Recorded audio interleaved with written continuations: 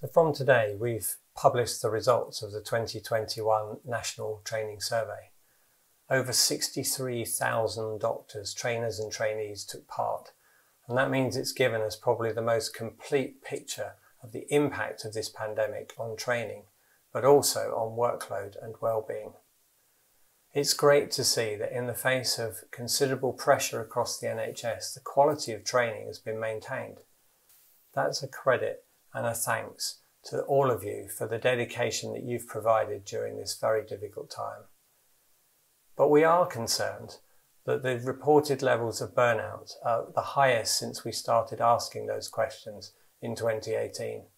And it's really important that as we seek to recover both the service and training, that we pay attention to the well-being of our staff. We use these results, as you know, to help in our work with deaneries and with employers, to highlight areas that need improvement, but also to commend areas of good practice. And we'll be doing that over the next few months.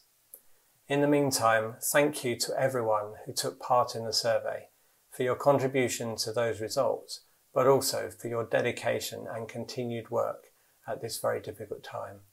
Thank you.